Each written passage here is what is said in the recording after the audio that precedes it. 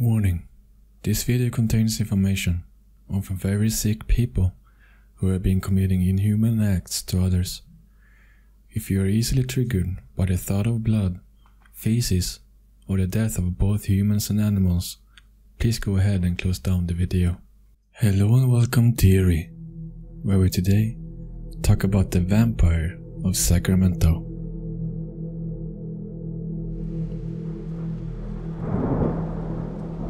Richard Trenton Chase, born May 23, 1950, was an American serial killer, rapist, cannibal, and necrophile who killed 6 people in the span of a month in Sacramento, California.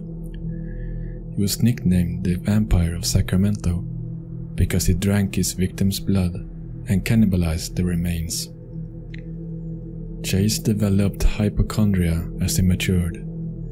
Hypochondriasis, or hypochondria, is a condition in which a person is excessively and unduly worried about having a serious illness. An old concept, the meaning of hypochondria, has repeatedly changed. It has been claimed that this debilitating condition results from an inaccurate perception of the condition of body or mind, despite the absence of an actual medical diagnosis.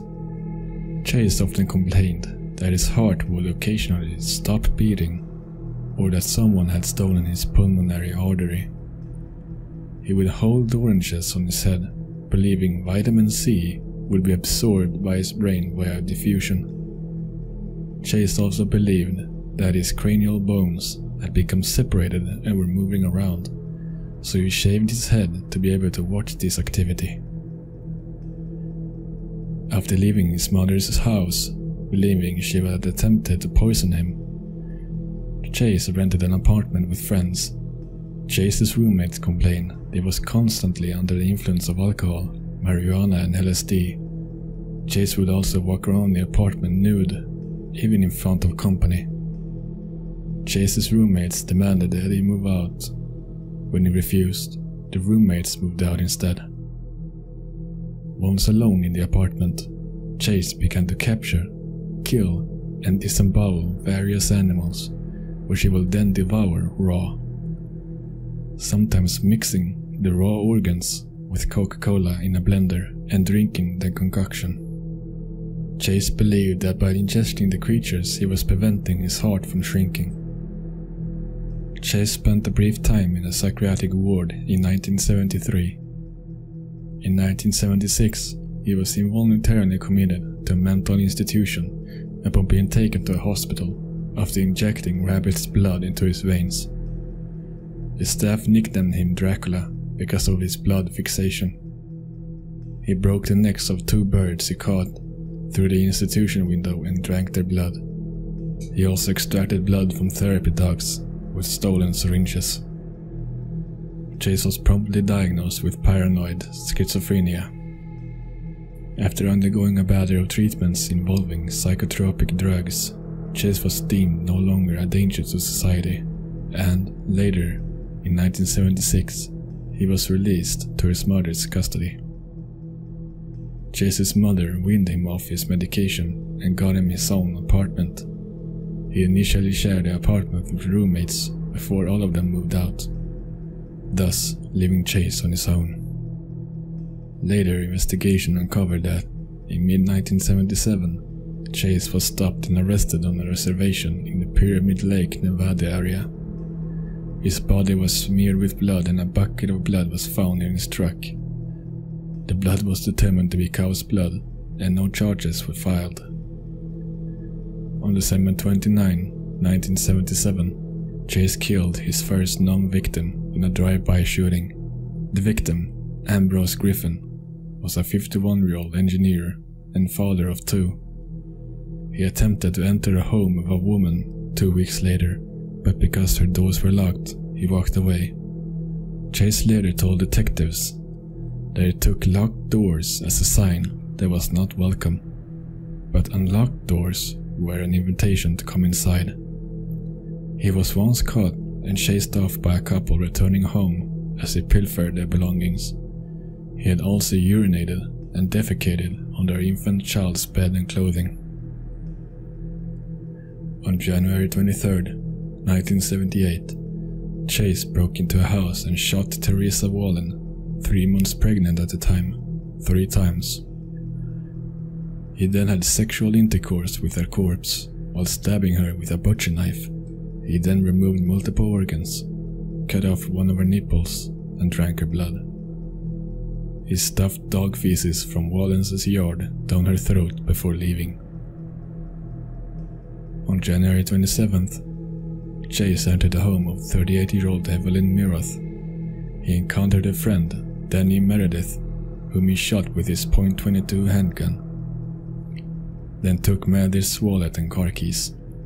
He then fatally shot Miroth, her 6-year-old son Jason, and her 22-month-old nephew David Ferreria, before mutilating Miroth and engaging in necrophilia and cannibalism with her corpse. A visitor's knock on the door startled Chase, who fled in Meredith's car, taking Ferreira's body with him. The visitor alerted a neighbor, who called police. They discovered that Chase had left perfect handprints and shoe imprints in Miroth's blood. Chase was arrested shortly afterwards. Police who searched Chase's apartment found that the walls, floor, ceiling, refrigerator, and all of Chase's eating and drinking utensils were soaked in blood. In 1979, Chase stood trial on 6 counts of murder.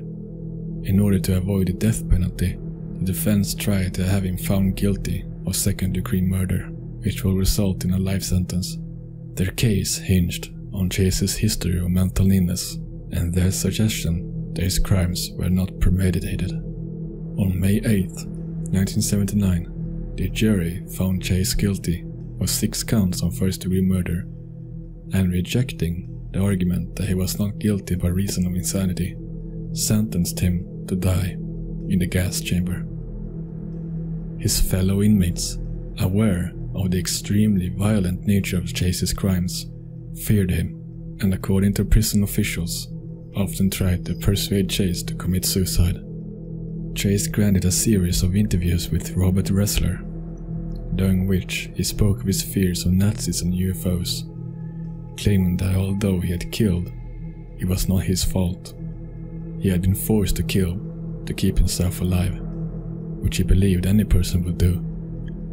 He asked Ressler to give him access to a radar gun, with which he could apprehend the Nazi UFOs, so that the Nazis could stand trials for the murders.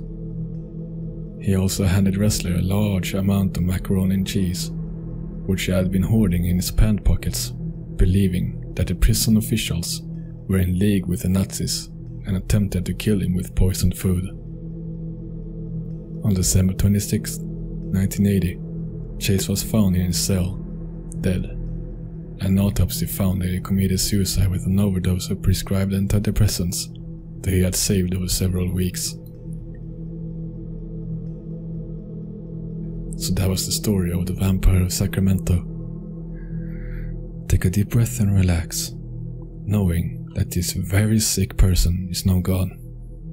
And let's hope that the people that are doing awful things to others in the same way as Chase, who are alive today, ends up like Chase as well.